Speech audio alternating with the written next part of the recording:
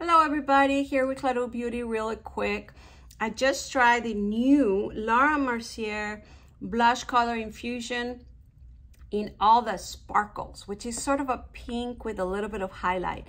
And I just wanted to show you a comparison with my beloved Dior Dentelle, which is the limited edition blush.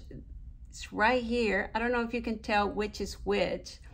So this one is the Dior Dentelle. Is it Dentelle? Am I pronouncing it right?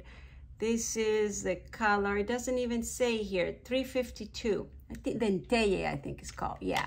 So that one is this. And then the other one, the new one, I'll show you the swatches in a little bit again. Dentelle and Laura Mercier. There you go.